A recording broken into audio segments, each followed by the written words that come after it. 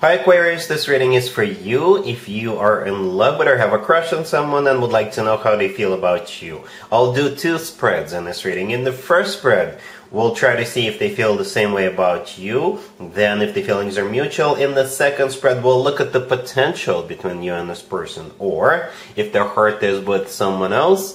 In the second spread, we'll see who is coming towards you in the near future. Please like, share, and subscribe to support this channel.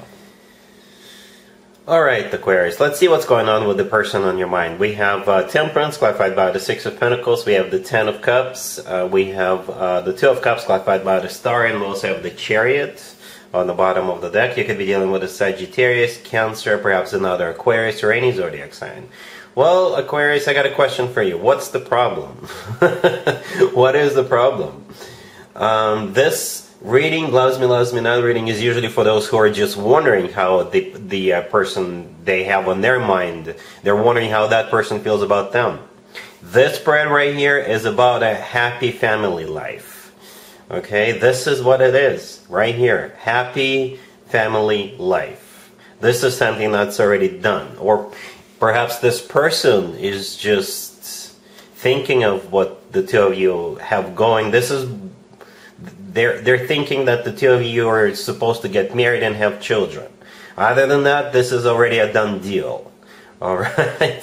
Seriously, perhaps you guys are thinking about relocating, or they're thinking about if this has been a long distance relationship, they're about to move, or you're about to move, or both of you are about to move to a new place.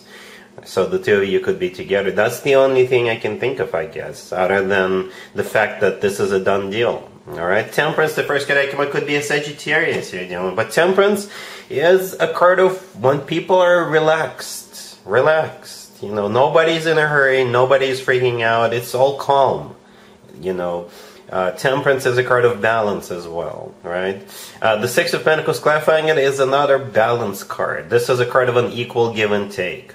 The Ten of Cups in the middle is a family card. This is a card of commitment, marriage, you know, happily ever after, that type of deal. At the end, we do have the Two of Cups clarified by the Star, and the Two of Cups is a soulmate card. There's two people in the Two of Cups. That's you and your person. It's a card of unconditional love. It's a card of when two people feel the same way towards one another.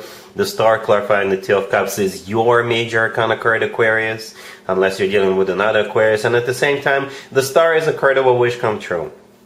The Chariot on the bottom of the deck could be a Cancer you're dealing with, but perhaps this is where that relocation or trip is actually showing up, right? The Chariot is one of the fastest cards in the deck.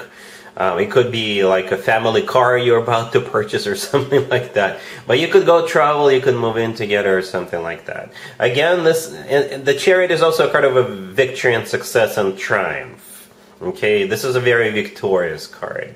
So, yeah, again, Aquarius, what's the problem? There's nothing bad here. This is an amazing spread, an amazing reading. One of the best out of the whole, you know, August Loves Me Not series. It really is one of the best, if not the best. Alright, but yeah, let's take a look at spread number 2 just in case. I'll just be asking if there are any problems or the potential for this connection, where is the going, things like that. Alright? Cool. So here's the second spread, Aquarius. We have the Ace of Wands, clarified by the Eight of Wands. We have the Three of Pentacles, the Four of Wands, and the Hierophant on the bottom of the deck.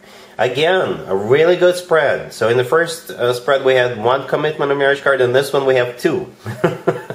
So it'll just keep on getting better, I guess. Right? The Hierophant on the bottom of the deck could be a Taurus you're dealing with, but it is a card of something traditional, like a committed relationship or marriage. It's also a card of something formal and official, education or spiritual or religious, right?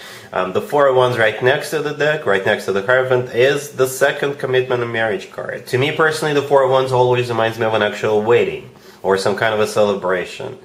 Alright, this card is often referred to as the 1111 card. We do start with the Ace of Wands clarified by the Eight of Wands. The Eight of Wands is a very fast card, just like the Chariot in the first spread. Perhaps again travel or moving in or relocation is in order. right? Or some kind of a new beginning, right? The Ace of Wands is a card of a brand new beginning. So perhaps you do have something starting, if you, that could be the reason why you're where you're checking in. But it's all good. It's all good in the neighborhood, right? The Three of Pentacles in the middle is a card of collaboration.